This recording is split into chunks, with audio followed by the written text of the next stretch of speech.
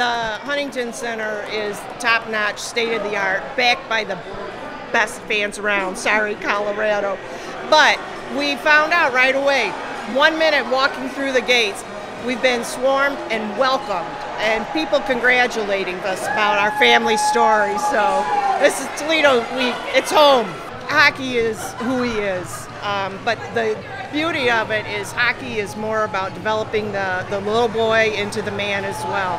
And the families we've met and the coaches he's had over the years, as wonderful and glorious as it is, it's still bittersweet with the passing of his dad and my husband missing all this. But we know he's shining down and just loving this moment.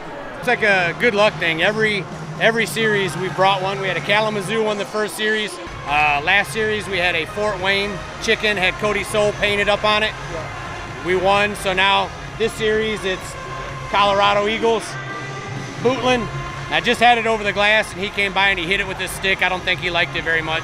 Bootland's always had a reputation here of ducking some of our fighters, even though we don't have no big fighters this year, but see, he hit it again. Did you see that? We were season ticket holders in 2009 and 2010, and then a few years we weren't, and we came back for 2015 when we had the Game 7, Game 7, Game 7, so we've been here ever since.